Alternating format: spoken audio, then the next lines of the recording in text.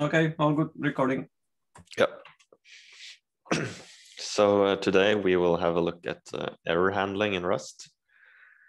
To have a quick overview, we will look at unrecoverable errors for a little bit of time, although that's not as interesting as recoverable errors, which is the next topic.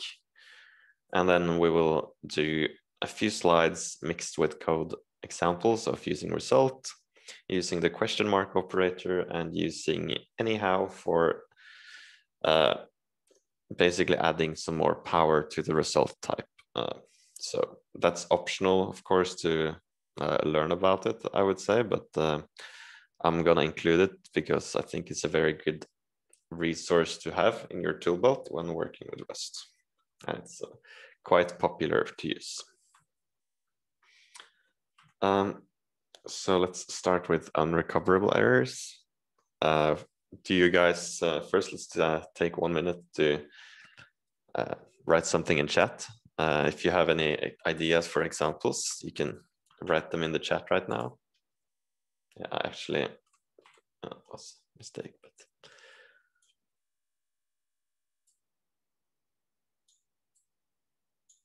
If you can think of anything that's, that you cannot recover from, just write it in the chat or say it on the microphone.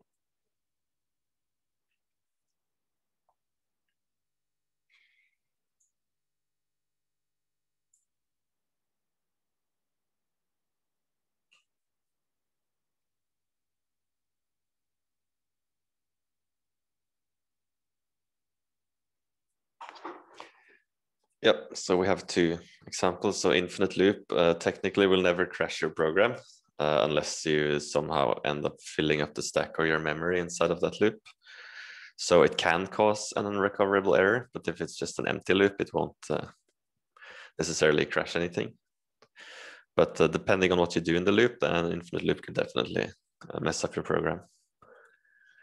And the other one, moving a string to another and then using both, the compiler will actually catch this at compile time. So in theory, at least in Rust, this should never get to never be compiled and crash. But if you're using, for example, C or C++, and you do the move and then try to use them, this could cause a crash.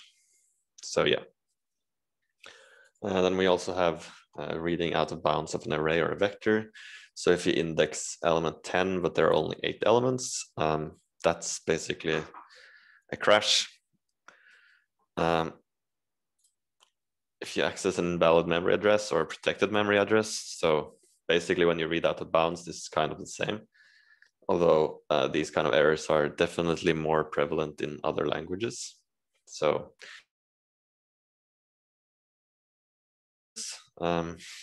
and then we have divide by 0 is a classic one.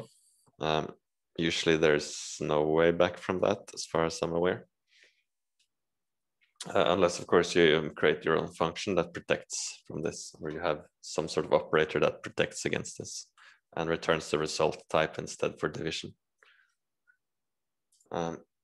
Yep, so those are some examples. And then we have what they are. So in Rust, an unrecoverable error is signaled by a panic. And a panic is basically what you would do when the program totally crashes and there's no way out. So this is triggered in the case of an unrecoverable error, or if you have a result that you don't manage, this can, and you assume that it is the success type, this can trigger a panic even though you technically could have handled the error. And if we take this in the context of a result type, you have some utility methods, unwrap and expect, that we will look at some examples of. But basically unwrap takes a result type that can be indicate either success or failure and unwraps it. So you basically open it up, and if it's a success, you take the value, or if it's an error, you crash the program, you basically panic. But usually anything that's caused by unwrap or expect in terms of unrecoverable errors are in theory recoverable. So it's sort of an A side to how you can willingly crash your program in the case where you actually want to do it. And in the context of your program, this would be unrecoverable, because sometimes being unrecoverable is depends on the program as well. But oftentimes, like an unrecoverable error can be caused, is probably caused by the programmer, or if you have an invalid invariant. For example, in division, you shouldn't divide by 0, and if you sort of if you do so, then you invalidate that division should not be like you should not divide by 0, and then you get a crash. And same with like out of array indexing, null pointer issues. Users don't usually cause this because they don't have access to null pointers. And if you input to index into, that's still kind of on you, even though it's the user that made the mistake. So, but users can definitely trigger this as well in some cases, I would say. For example, if they have a computer with 2 megabytes of memory, users will trigger out of memory errors a lot, but then they probably wouldn't have a computer in the first place. So there's that. Then we have some examples of recoverable errors. For example, opening a file that does not exist.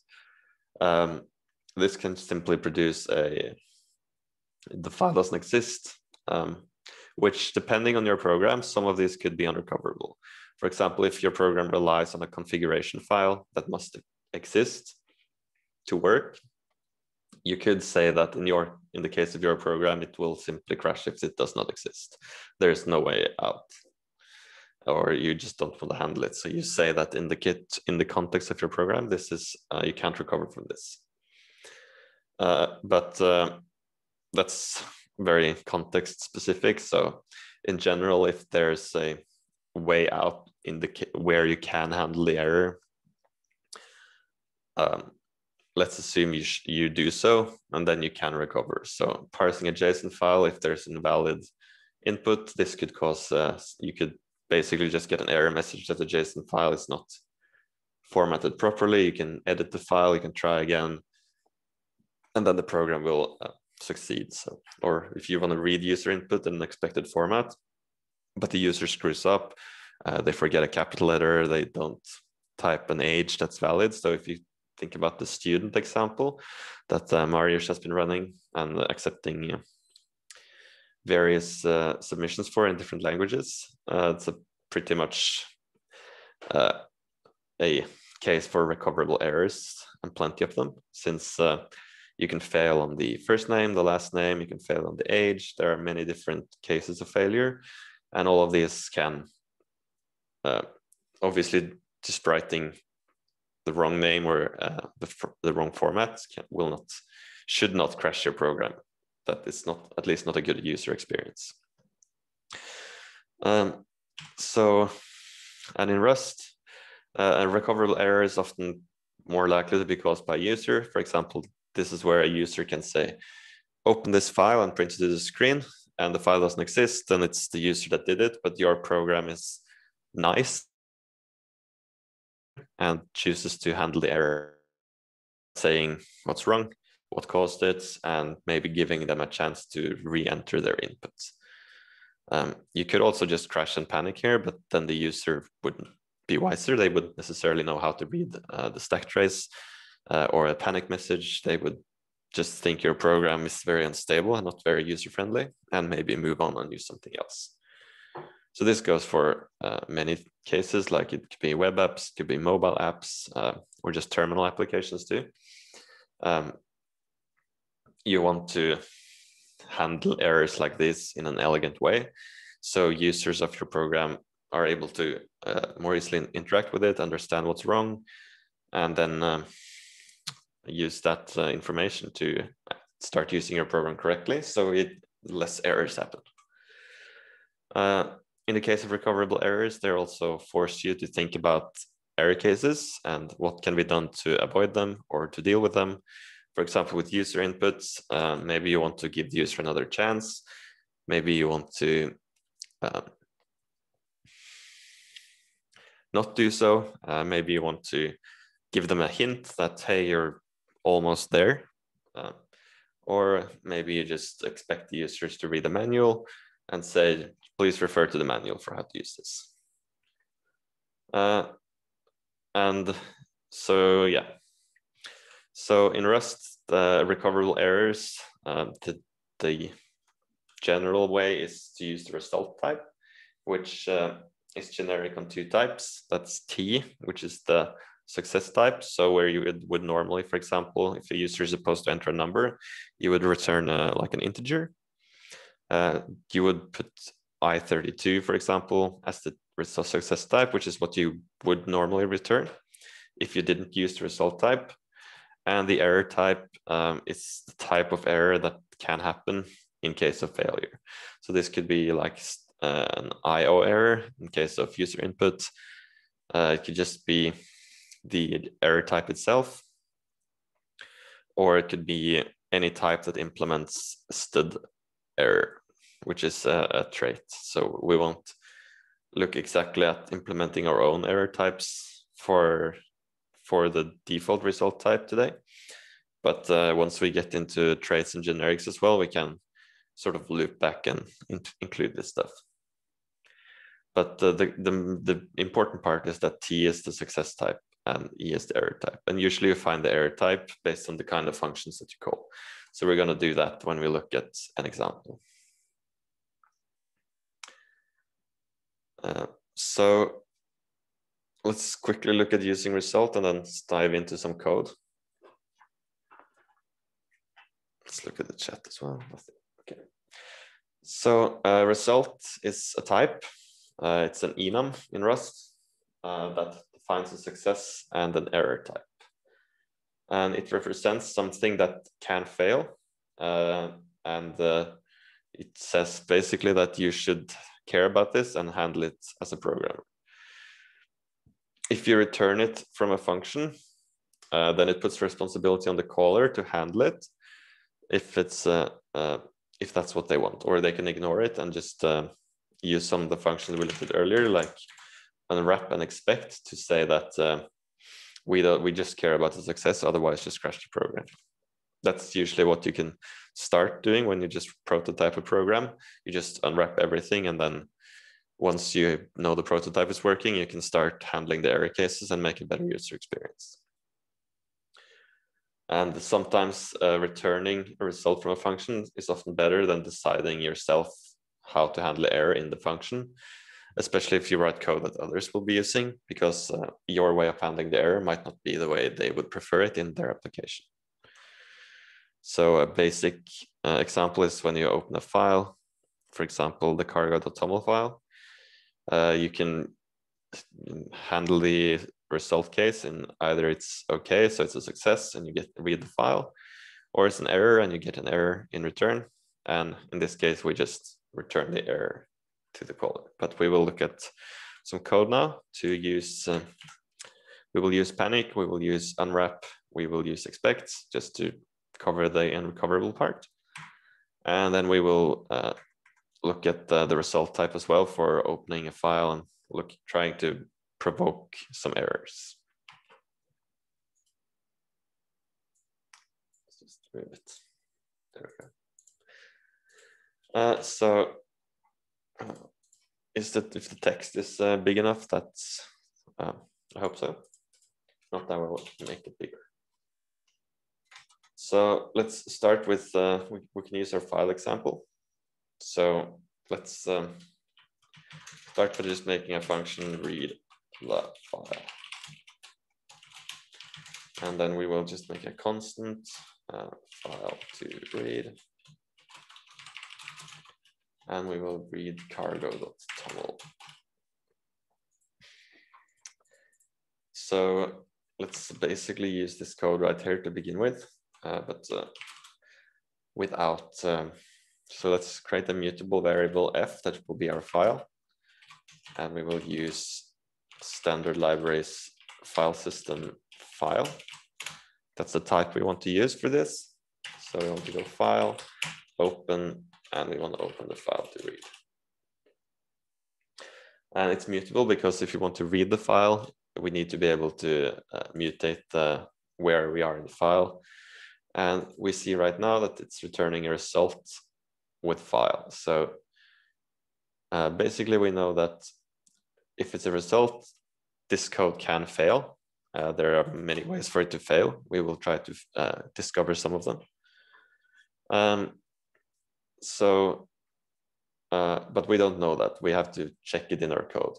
So let's just call read the file here real quick and see what happens with what we have right now. So we will go cargo run. And since we have many binaries, like we discussed last week in packaging, I have some prepared demos as well. We will try to run live demo. And yeah, we get some warnings because it's doesn't need to be mutable yet, but at least it doesn't crash. We could also try to make it a file that does not exist, and it still doesn't crash. So that might be interesting to you. But the reason we don't do anything is because, of course, we get a result. So this is a recoverable error. And since we don't actually use it for anything, basically the program doesn't care if it succeeds or fails, since we just try to open it, but we don't actually care what the result of that is. We'd never use it, so the program won't care at all. So let's try to call unwrap on this. So this is the way of triggering an unrecoverable error. So this either returns the file. So we see now the return type changed from result file to just file. So, which means if this succeeds, we get the file. Otherwise, it panics, so it crashes the program. So if we run it now, it still runs fine. But if we change it to something that does not exist, we get a panic. So thread main panicked where it called result unwrap on an error value. So it was an error, and the error is code 2, not found, no such file or directory. So now we get a simple backtrace that says what's wrong. But this is definitely not the most readable message. And we also hard crashed our program when we just wanted to open a file. So let's not do that. But let's just quickly use expect as well, where you can basically include an error message. So fail to open that file, which basically means instead of that, we also get panicked at fail to open the file. So instead of called result unwrap, we actually get fail to open the file. So we get a little bit of a context message, but it's still pretty ugly to look at the error message. So that's basically how you use those two methods to produce unrecoverable errors, or where you can also use these guys if you know for sure that this can never fail. Like, there's never going to be an error case. So you just use them because there's not going to be an error case, and this is much faster to just get the file. So for example, if you know that this file will forever exist, it will never go anywhere, it will always be there, you can use this in your code. But if there's a chance that it doesn't, then this will crash your program if it fails. So keep that in mind. So yeah, let's just read the file as well. So we want a text, a buffer, so a new string to be a buffer where we can read the file to. And then we're gonna want to go file, read to string, and we want to read it to the buffer. So this can also fail. We see that this returns a result, and it even says it in the documentation that if it's successful, it returns the number of bytes that were read. And if it's not, then the buffer is unchanged, so we don't modify the string, and we get an error result. So here as well, we can use those methods, but let's not do that for now. Right now, we want to actually deal with the errors. And at this point, it's time for us to say we should not handle this error ourselves, but we want whoever calls, so in this case, the main function, to choose what to do. So we're going to change the return type of the function to a result. And the result we want is reading the file. So the success type of this function is a string. So if we succeed, we read the file and we return the string. But we also need to specify the error type. Like we could maybe just be generic and say we want to use an error, any error. But you see we get a warning since this is technically then a trait object, and we need to put the dint keyword in front, but we are not going to discuss trait objects today. So let's actually try to figure out how to do this properly for this particular function. So we know that file open returns an error. So let's go into that one and just take a look at the type of error it returns.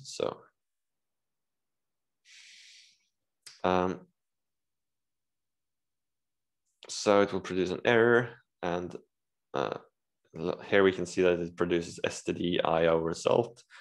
So maybe it uses an IO error. In fact, it does. So let's just use that error type, std IO error. So if it uses an IO result, then it probably also uses an IO error.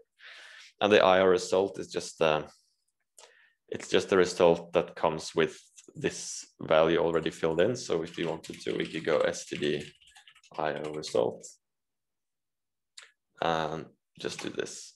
And then we say, this comes pre-filled in with the error type, so we don't have to specify it. But for now, let's specify it, just so we know that this is an IO error.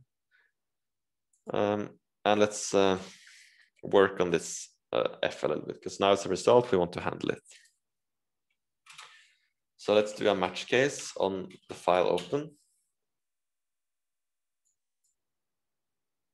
And add the patterns. So we have an OK case and an error case. And in the OK case, we get a file. And in the error case, we get an error. So in the case where we get a file, we just want to pass on the file. So now we're assigning the variable to the result of the match expression. And if we are OK, we get a file. Otherwise, we might want to return, just to return the error. But it's expecting a result, so we can't actually return the error itself. So if we look here, we can actually see what we need to do. A result is an enum. So we have to return not the type of the enum, but one of the enum values. And in the case of result, that's either OK or error. So we have to wrap the error in the error case of the enum. So now basically we say, either we get the file or we just return the error to whoever called the function, and they can figure out what they want to do with it. We're going to do the same thing here, just we're going to use a slightly different syntax just to show that you can do it multiple ways. So if you read to the string, we want to say if let OK bytes, it returns the number of bytes.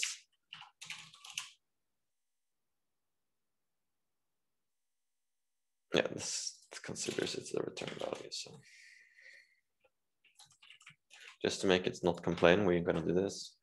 So if let is another special kind of syntax. I don't know if you discussed this already, Mariusz. Maybe you did it when you looked at the match statement, in which case I won't go into detail. Yeah, we mentioned that you can do a pattern on the left-hand side and then a variable on the right, and you can do not complete pattern matching with the if let construct. Yeah. So yeah, we're going to use that here, because if you only care about the success case, then maybe you can do this. So we read to a string, and then we can say something like we read bytes.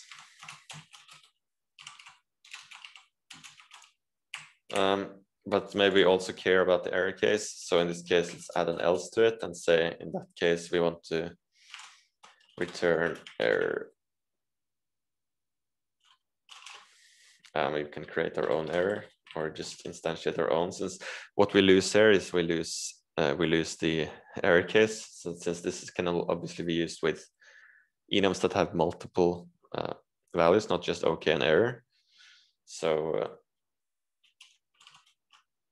here we have to actually specify something. So let's,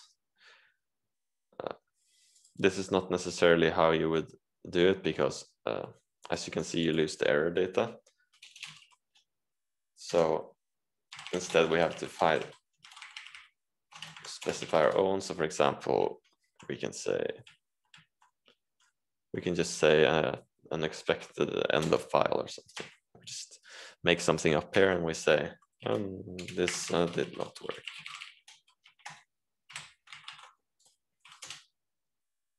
So now we actually see that we read 307 bytes from cargo.toml, but we also want to return, in the case we get here, we want to say that, okay, the function was okay. So we actually got out and we're going to return our buffer where we read into. So, and in the error case, it just says that this did not work. So in main, we now call this function that returns the result. And in both error cases, we return the result instead. And we want main to handle the error case, since this function should not decide what the caller needs in case of error handling. So here we want to just say, we can do the match thing. We can do unwrap or expect, or we can use another one of these functions. We can use a helper function that is basically unwrap or else, unwrap or, which produces a default value in the case of failure. So this is another way of error handling that does not cause panics. So unwrap panics in the case of an error. Unwrap or else calls a callback function in the case of a failure. Unwrap or provides a default value in case of failure. But in our case, we're going to just do a simple case and say, we're going to match read file. And in the OK, we're going to say, this is our text. And we're going to just print line, we read, and the text. And in the error case, we're going to simply go print line on the standard error output instead of this just standard output, and say error. And print the error instead. So now when we're in the program, we just get everything is cool. We get the cargo.toml file. Let's try to make this an error. So we change the file name to something that does not exist. Now I just get error, OS code 2, kind not found, no such file or directory. So this is a lot easier to look at than the stack traces we got before, like this huge panic thing. It's a bit harder to identify the error here. So printing it out manually instead of crashing the program allows you to produce more readable error messages. So you could also be even more, you could be more specific here and try to, depending on the error type, because now we're just doing it on the generic trait. So we could try to format this even more pleasantly if you wanted to. But doing that in all cases is going to be a bit tedious. So that's why later we're going to look at another way of formatting errors that are going to be very beautiful to look at. Yeah, so that's just a basic usage of result. Let's hop back to the slides unless there are any questions.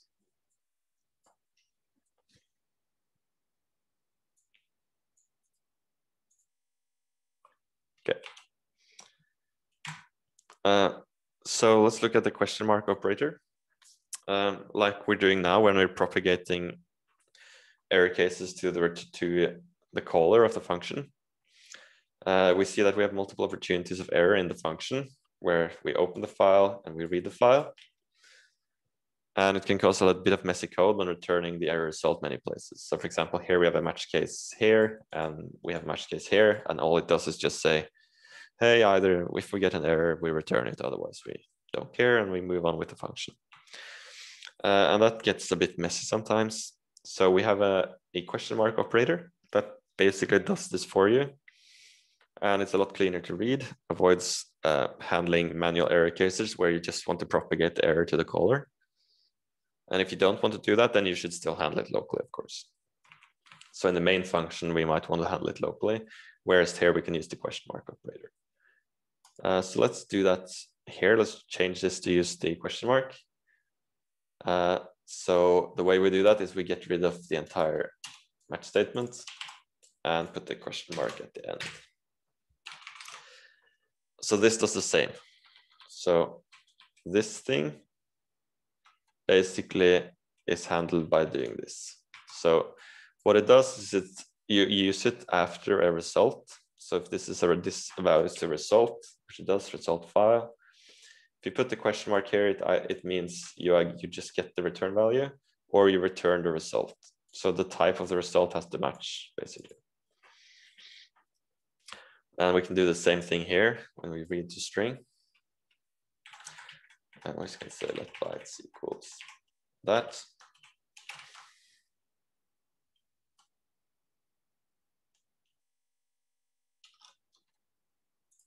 Looks like I forgot something.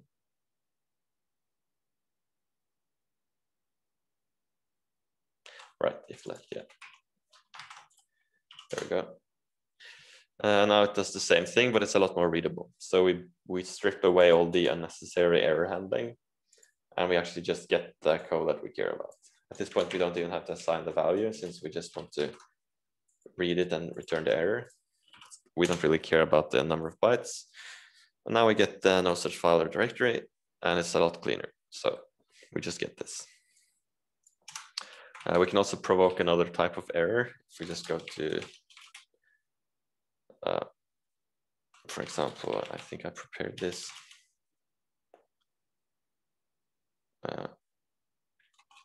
No, but if we go to this one, we should not have access, but we do have access. Yeah. Well, if you have a file that you don't have read access to, you can provoke a no access error as well. But so yeah, that's the question mark operator. And now let's move on to another example. So all of these examples that I'm doing live now, you can find them in the repository once I push the code. Just they are named basically. Like read some file basically does what we just did with if let. Question mark does what we did with the question mark operator. So now let's move on to anyhow basics. So in Cargo, to use anyhow, you just have to add it to your dependencies by typing anyhow, and you take the latest version, for example, and then you can access it. So what that does, this is a library that provides anyhow error, which is a trait object based error type for idiomatic error handling in Rust. So that's sounds cool, but what does it mean in practice? It provides a generic error type that works for anything that implements standard error. So if you remember before, in this function where we're using result, we have to specify result, string, and the error type. By using anyhow, you don't have to specify the error type because it becomes generic. So anything that implements the error traits will work. So you can have multiple types of errors, you can mix and match, and you don't have to specify it in the return type. So that saves you a lot of figuring out the type of error. It allows you to work with errors a lot more flexibly and focus on the return type, which is what you actually care about. You can also specify the error type if you absolutely want to, but that's part of the point anyway. Secondly, it means, yeah, you can add error contexts for easier user and developer debugging. So when errors happen, you can add some context to them, which produces extremely readable and neat error messages. So it's very easy for users and developers to figure out what's going wrong. And it's a lot, just on general, a lot more intuitive to use results, which would encourage better error handling and actually using result and the recoverable error handling just a lot more, because it becomes less painful to use it, and then it's more fun to use it, and then your program becomes better because of those things, because you actually care about handling your errors. So let's take this read file and just change it around a little bit. So as a user now, if we run this code, it works. And if we take a file that does not exist, we get a more readable error, but it's not necessarily the best. So it's like no such file in directory, okay. So I already added anyhow, so let's start using it. So the only thing you need to do is use anyhow result, and now you are ready to go. So what we want to do is replace the return type with the result. And now we just have to say that the string is what we can get out of it.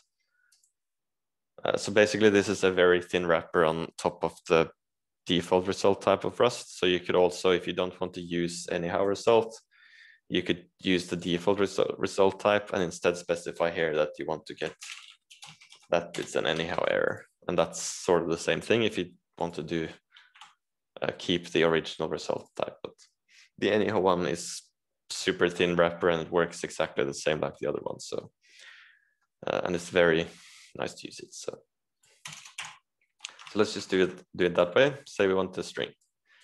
Apart from that, the code basically works the same. Except we look at our error message already. Before it looked like, where is it? Oh, let's just do it, run the program again. So basically now the error loses a lot of the boilerplate. So we go straight to no such file or directory. So that's already more readable. So we get already more readable formatting of errors without any extra details. However, we can do even more. As I mentioned, we can add a context to errors. So right now it just says no file or directory, but we have no idea what that means. So we can add a context to opening of the file. And this is, so if we just type .context on the result type, we can say opening file, and then we can add the file name, so file to read. And if we run the program again, we get error opening the file, blah, blah, blah, and it's caused by no such file or directory. So by adding the context, we get our error in the context, and we get what it's caused by, which is the error produced by the result. And suddenly it's like, it's very nice formatting. It's very clear, both the developer and the user, that you try to open this file and that's an error because of there is no such file or directory. So at this point, you should, if you're a user and you typed in this string, you will notice that, oh shit, I just typed it wrong. And then you run it correctly and you get the good result. At this point, another thing we can do is that the anyhow result type can be reused as a return type from main. So we can also here say, we can just say read the file here directly.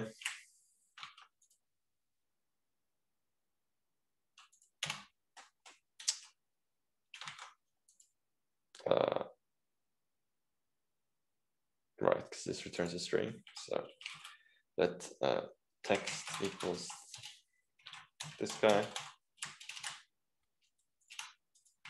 And then if we get the text, we print the text.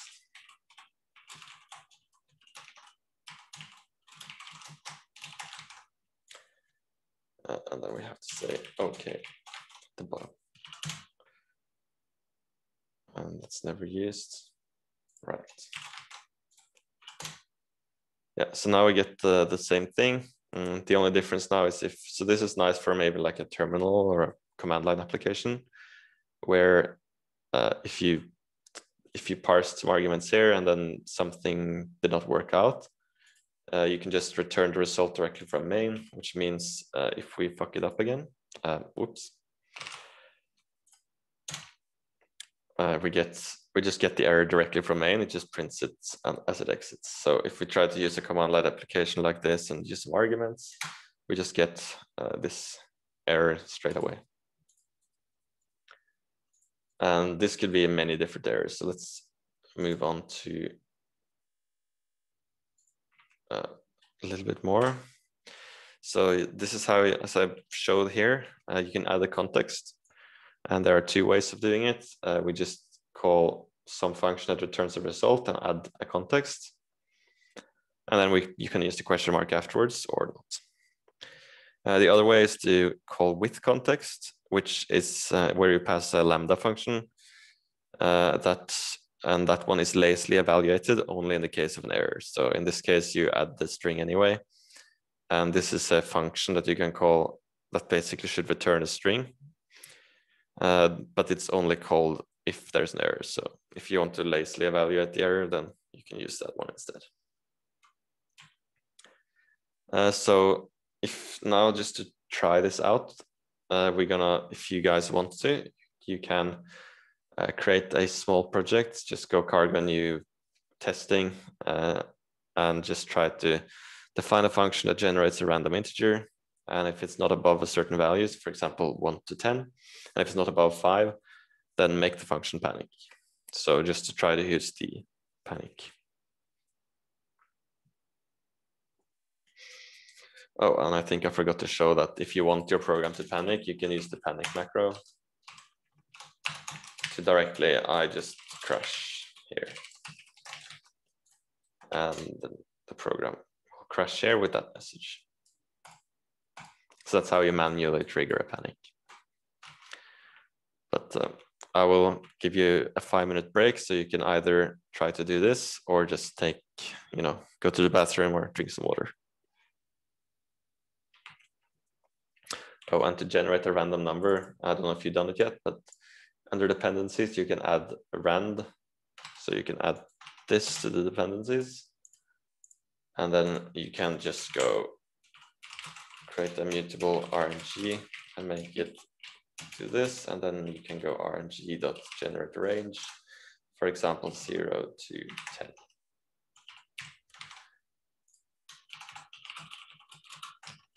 So if you use those two lines and what I pasted there, you can generate and make it a function that panics if it's like less than 5.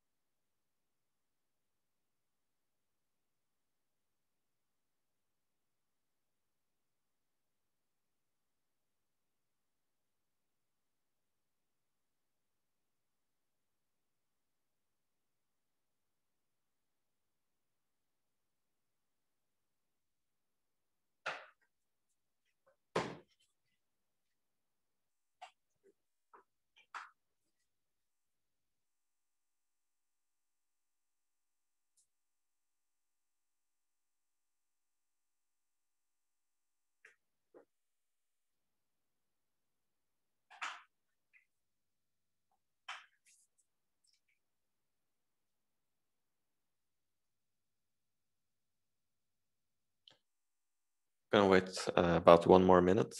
I know it's not a lot of time, but at least you would have had some time to think about the problem.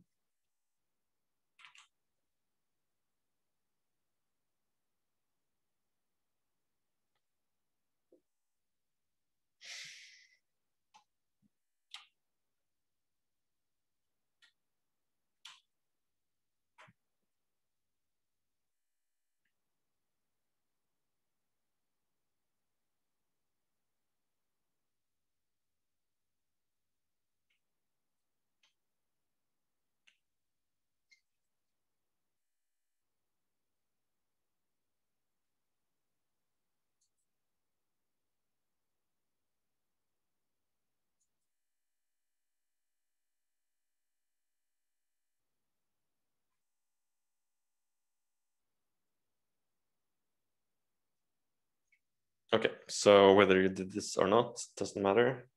I hope you at least tried. If anyone wants to, they can paste their code in the chat if they want to just post an example. If not, let's look at one way to do this.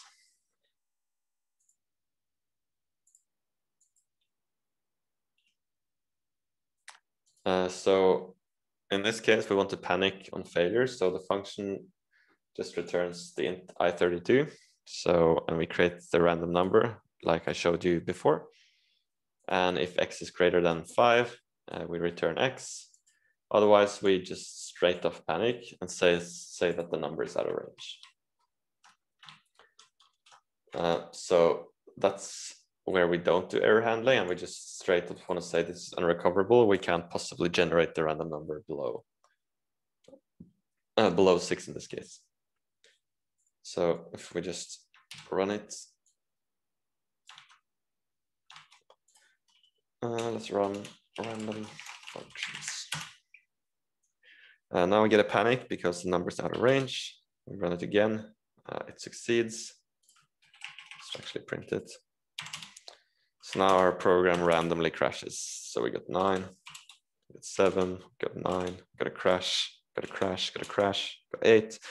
So that's just a way to, like, instead of creating some imaginary case where the user has to fail to crash, we just randomly do it to test it.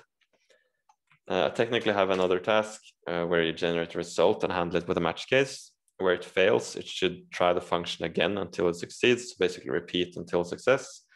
And if it succeeds, it should print the generated number. So if you're already in a project, you can try to add this as well. And we're going to do the same thing with the random numbers. So if it's greater than 5, we fail, except now we want to return a result, and we want to handle it in a loop by saying, if it fails, try again. If it succeeds, just use the value and move on. So I will give you until 9:30 to do that. And then we're going to wrap up afterwards with a more complete example where we do some user input and error handling. And we can finish up with some questions in the end. So I'll leave this open, and you can post the previous one. And post this code here, just so you can use it as reference. And now we want to use do the other task. So I'll leave the task open and give you 5 minutes to think about it. I will pause the recording until 9:30. Yeah. Okay, so if anyone wants to post some code in the chat, they are free to do so. If not, we will just look at one possible solution. So there are definitely more solutions that you can do. But for now, let's look at this one. So result fail is basically the same thing. We generate a number, we let x be in a range, and if it's greater than 5, we say okay and return x. Otherwise, we say an error. And here we use another feature of anyhow, where we produce an error on the fly that is formatted. So we say the number is out of range, the error, and the context is that we had invalid inputs. Except it's not input, it's just random numbers, but could as well have been inputs.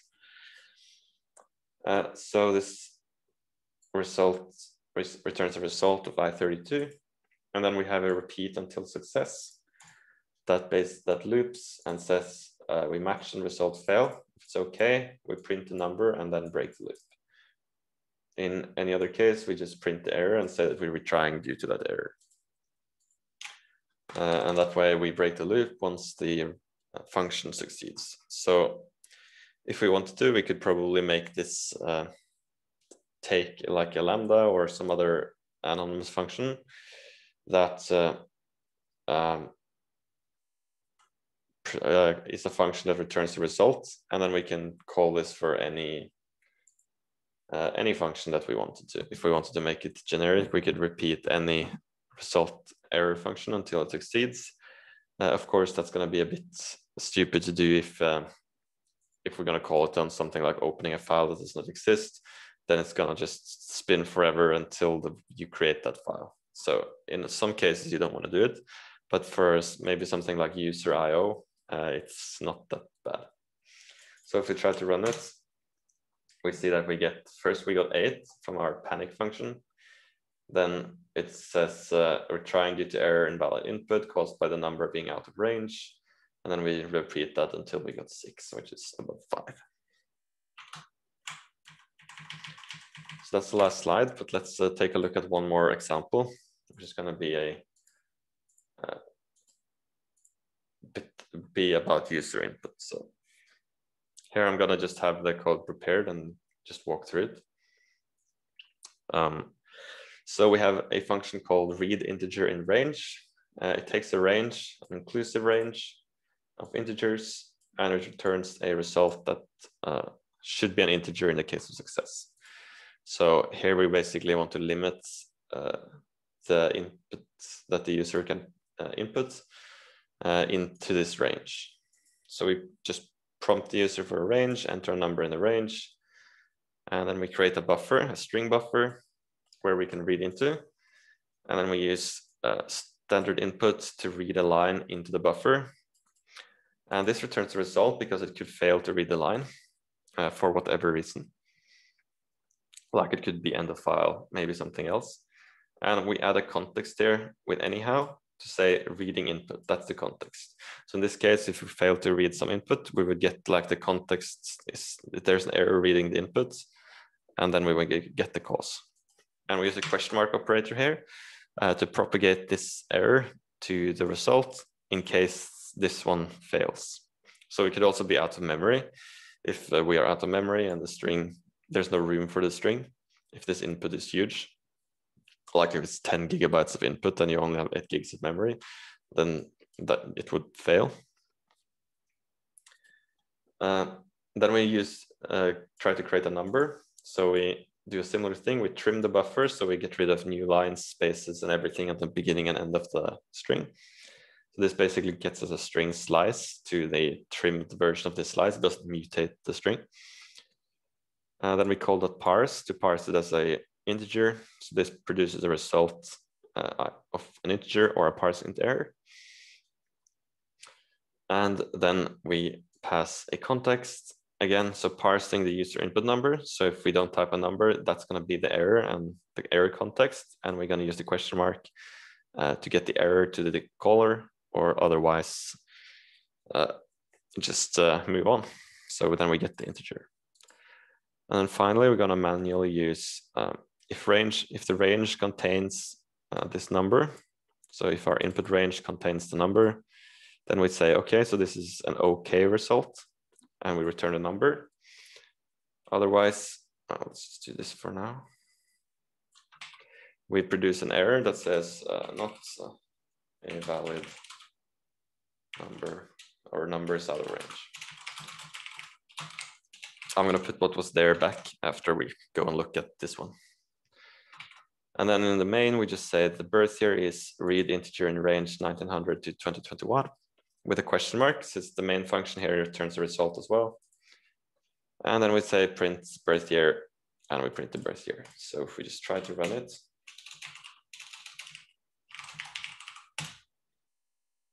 we get enter number in this range. I can write 1500 and it says number of numbers out of range. I can type lots of letters and it says a error parsing the user input number caused by invalid digit in string. So clearly these guys are not digits. We can add spaces and write 999. This is out of range, which is this. Or we can add spaces and write 1950. And then it works because it strips the white space. So this illustrates basically where we get to use both the question mark operator and manually creating OKs and errors. And otherwise we just want to use the value and print an error to the user if they fail. So, but however, there's one more thing to consider. Sometimes just typing out errors like this, it's not necessarily the best way of doing it, because you have, if you have a known predetermined set of errors that can happen, you might want to create an enum for it, like an integer range error in case of reading the integer in range, where we can create. So normally you have to derive something from this error trait, but by using this error, we get a derived macro, so we can automatically derive from the error trait.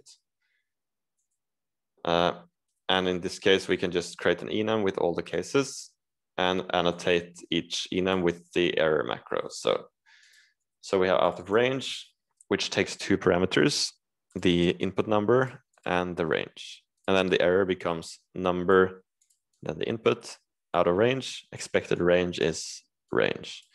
So then we can use the data that we supply in the enum to create the error string. And later we can then switch, we can match on this particular error case to say, if we want to handle this error case differently from another error, then we can match on that. So if we had out of range, we also had it just failed. And we can say, add an error case to this as well. It just failed. That's it. So if we get this error message, then we could get this text. So, and how we use that is inside of this anyhow macro, you basically just instead create your enum. So int error, range error out of range, and then you say the input is the number and the range is the range. And then in the case of error where we write 2500, we get number 2500 is out of range, expected range is 1900 to 2021. And then we get the formatting by just supplying the parameters of the error. So this is much nicer for people to use, in that the error message will be consistent for this error, and you pass in the parameters needed to produce a sensible error message. But let's say we also want to say it just failed. So before we check for range, we're going to add, let's just RNG equals the random thread RNG. And then we're gonna go, there's a function here for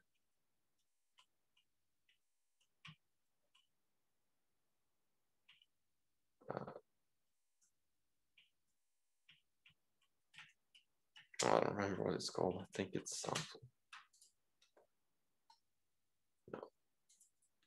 Anyway, it doesn't matter. Let's just do 0 to 100. If this one is greater than 50, so at 50, basically, let's go ahead and say error, int range error, it just failed. So now I can say in 50% of the cases, it will just fail. Did I fail? I failed actually. To do a return. So now I can enter a number. And sometimes it just fails, that's it. However, what we want to do with this is, instead of doing the question mark here, we want to be able to do something else to the result type.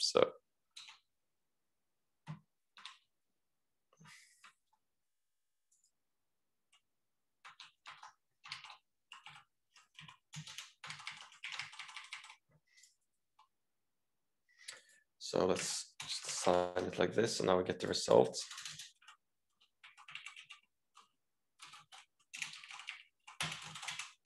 So we match it. In the OK case, we're going to print the year.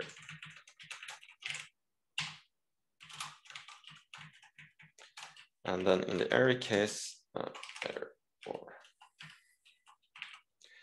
We can also match further on the error.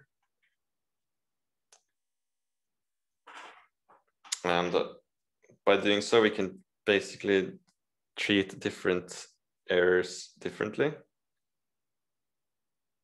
So let's take a look at that.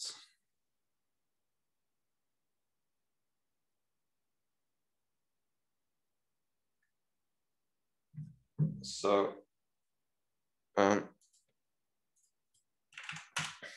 where we have our error, we can say, actually this is an anyhow error, so we can use a downcast ref.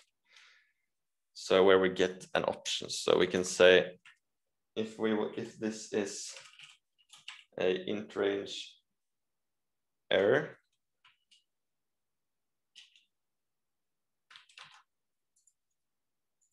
so if the error, if let's int range or actually match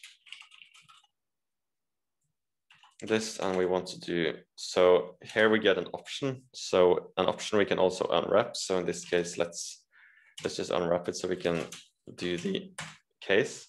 So now we can match. So in the case that we downcast the error to an int range errors, that's our error type.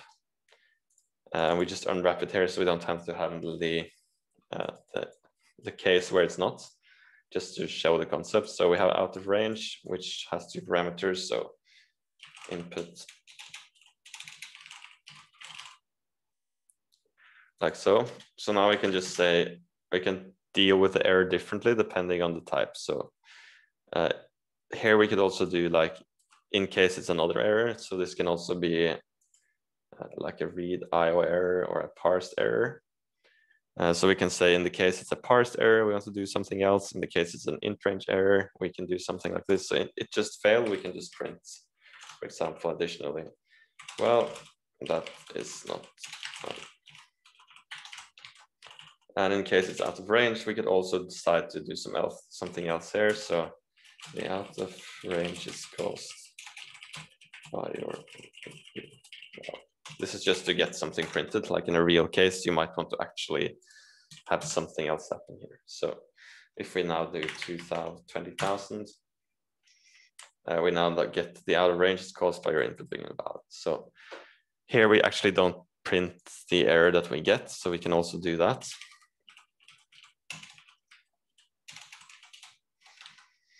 By adding the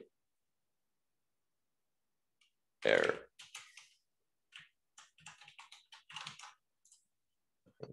Let's also do the semicolons. Oh, now it just failed, so that's not fun. It's just failed again. Now I got the panic because it wasn't an int range error this time. Yeah, so this actually just fails way too much. Yeah, there we go. So now we get the out of range is caused by our input being valid, and then we print the error, which is number 8.9 out of range. So basically with anyhow, you can use downcast ref to get the error types. If you didn't use that, then there is error.kind, except now anyhow it sort of overrides that, since this is an anyhow error type. For regular errors, you could match on the kind of error. And the nice thing about this one is that it returns an option, so it's also safe to cast it to errors of your own type.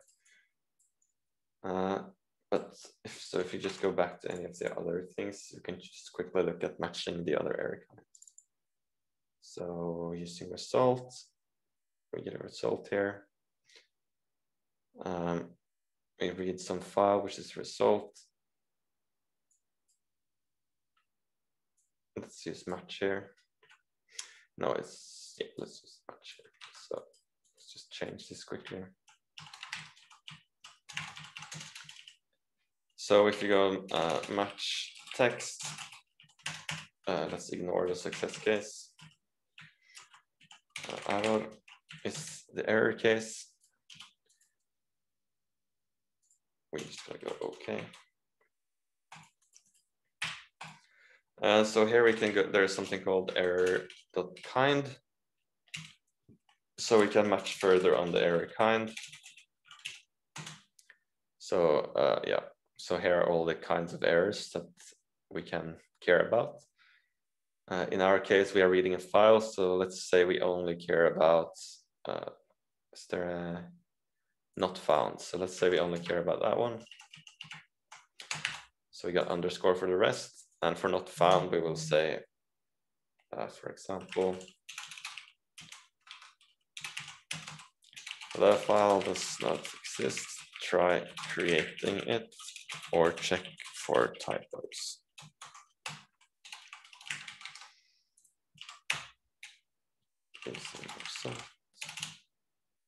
So if we now change this file, we get this message in the case of not found.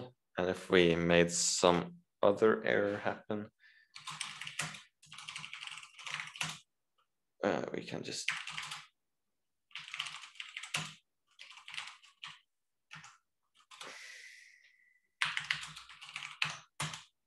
let's try to read invalid.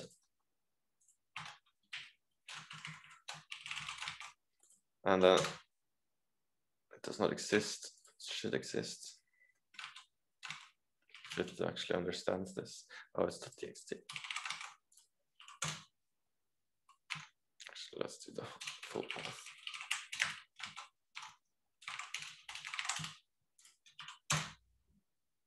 Yeah, then in this case, we don't get an error message because the error kind is something else. So we can actually say, let's say if we find permission denied is the other one. So print line, you don't have access to this.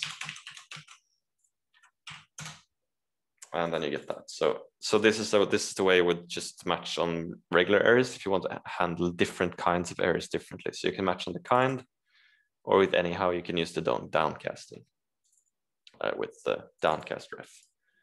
But if you don't do that, then it will just print the message directly. So unless there are questions, I think that's should be enough error handling to at least get you started. And if you want to use any or not, that's optional, but it does add a lot of features that makes error handling more fun and easy to manage. So I suggest using it if you want to. If you don't, then it's not that much more work to do it the normal way. How popular is the anyhow library? Like how often people use it? From what I've known, people who start using it never stop using it and keep using it in every project. Mm. So I think it's fairly popular in that case. I don't know if there are downloads. Yeah, if we go to just create.io, there should be a list of the most popular ones. I think it's pretty high up. I think that's where I found it.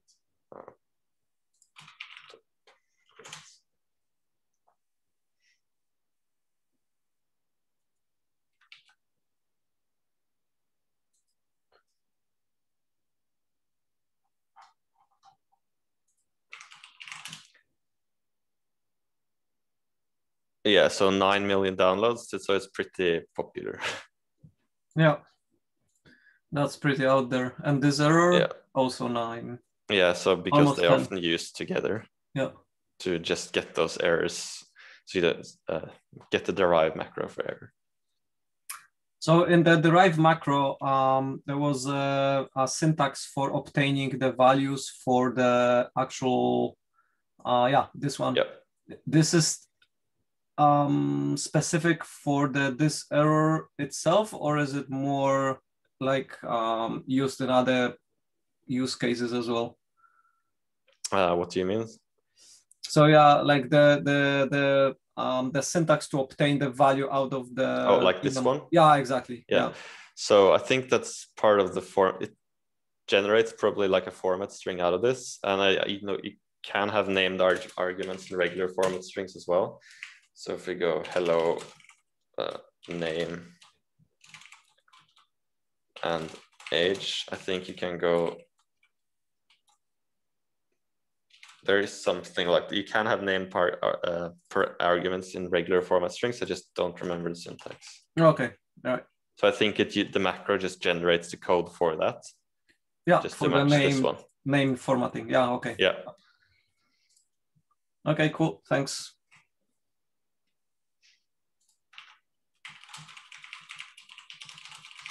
Probably is the syntax for it. Yeah, there it is. So it is actually like that. Yeah, with equality. Yeah. Yeah. So that's what it does internally, I suppose. Mm-hmm. Yeah, sounds good. Have you defined any macros yourself? I was kind of looking into that, but it is but nothing advanced. Just trying to dabble with the syntax, which is quite abstract compared to regular Rust. Yeah, but it is extremely powerful. Like you can basically do a lot of rewrite things inside, and then you basically generate your Rust out of it. Yeah. It's pretty much a small metaprogramming framework. Yeah. Yeah. I agree. And it's better than C and C++ macros, since you can actually scope them and import them, and they actually get checked by the compiler. Mm-hmm. So you have a little bit more safety there. Yeah. And you can also use cargo expand to see what the macros produce. But let's see. I don't know if it's...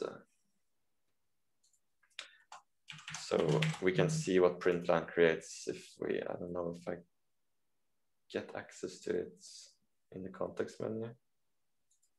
But I know in Visual Studio Code, at least, I think you can right click and get the expansion. Okay. So you can see what the code the macro produces. But I'm pretty sure this is the command. Oh yeah, I forgot to say probably anyhow. Full.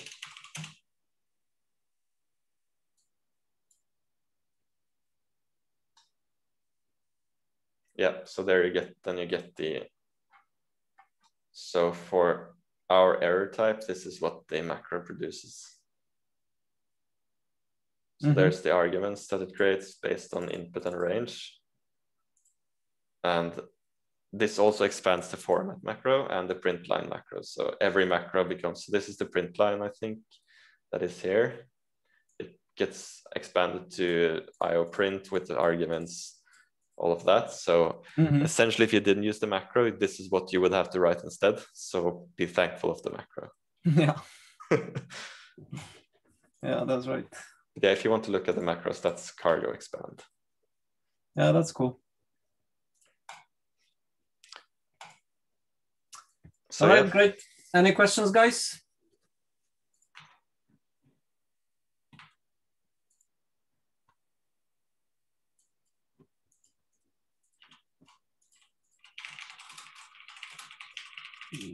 Doesn't seem. If you think about anything later, you can just ask in the Discord or something like that, or on the issue tracker.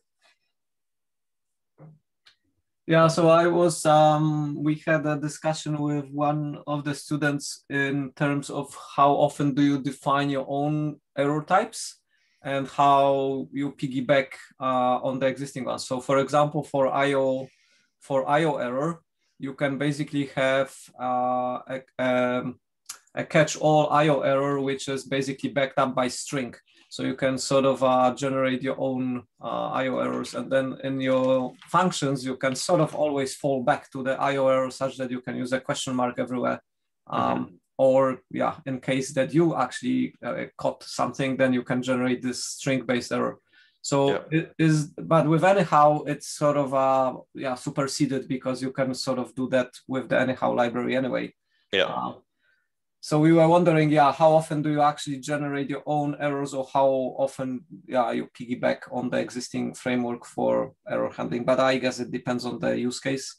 Probably it will do that. So yeah, I mean, if your errors match the existing ones, then you might as well use them. But for specific, like application-specific logic, then I think it would make sense to create your own types, or at least because then even if it kind of matches the standard library, it's going to be used in an application-specific domain, and then it makes sense to have your own type, so you can use it for testing, and you have control of the type. Mm-hmm. Yeah, as you showed, you can basically match on the type later on and do some more complex logic if you have the type information. Yeah. Yeah, and Golang, it's a bit messy at the moment because you have to sort of match on the strings which the errors have, and that is messy. That's why it's nice to use the enum for this as well. Yeah, exactly. Because you have there can't be any more values than just these deep predefined enum values. Yeah, that's true. And also, like, if you are using enums, you can enforce, if you don't use the underscore, you can enforce that you've checked all the types or all the errors that you actually thought of. So that also an added bonus if you want that. Sometimes you don't. And then you can use the underscore to match all. Yeah. But at least you can check what is enforced by the compiler. Yeah, cool. That sounds good. So we can wrap it up. Thanks a lot, and I will stop. So just one more question appeared. You can use error enums without anyhow as well. So the standard IO enum is like we saw in here. So this error kind is also, if we go and look at it, is an enum as well from the standard library. And the same with the IO error is actually a struct, though, but it implements, it's defined by the kind, which is we see here. Yeah, I stopped sharing the screen. Oh, right. Yeah, well, so anyway, the error kind that's used by the IO error is also an enum. So yeah, I didn't know about the anyhow library, so I haven't used it, but I've used the enums for the just built-in error handling.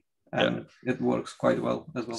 So pretty much anything you do with anyhow, you can do without it as well. It just adds a bit of utility on top of the defaults. And it's, at least for me, I feel like the error handling became a lot more fun to do, which I think forced me to do more of it because I enjoyed it more. Mm-hmm. And I think the context adds kind of a lot of value. So that's actually my favorite feature about it. So yeah. I agree. So I like the concept of a context, and then having an error in a context of what you were doing, and that gives you a lot of information. With the normal error handling, you don't have it out of the box. You have to encode it in the errors that you're dealing with. So yeah, and especially if you have like deep nested chains of functions returning result, you can sort of chain the context on top of each other, so you can actually look at a very nice context tree. Yeah. If you call a function that returns a result from a function that returns a result, that each of them adds context to the error, then you can get a pretty nice and easy to debug error message. Yep. But yeah, thank you. All right, thank you very much. Thank you, guys. So we'll see you guys on Tuesday, and then on Tuesday we will have an extra session afterwards. So that will be advertised. Yeah, all right. Thanks.